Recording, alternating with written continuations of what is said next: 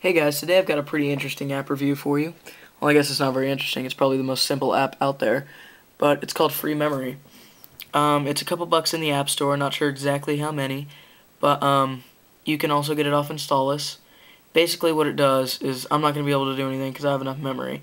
Like this is like the RAM, or kind of the way that I see it is it's like the power, how fast your iPod's running, and the more memory you have, the faster it's going to run.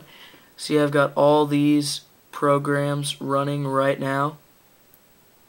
Like, I don't even know what half these are, but they're all running. Like, mobile mail, I'm assuming that's email. Lockdown, I don't know what that means. Springboard, that's the background. But yeah, it just kind of takes up, and once you get enough programs running, it starts taking up memory. It's going to slow down your iPod. So all you have to do is click free memory, and I see I have more than 20 megabytes, so I'm not going to be able to do anything. But if I get lower than 20 megabytes, all I have to do is click this, and it'll make some more memory for me, make my iPod run faster.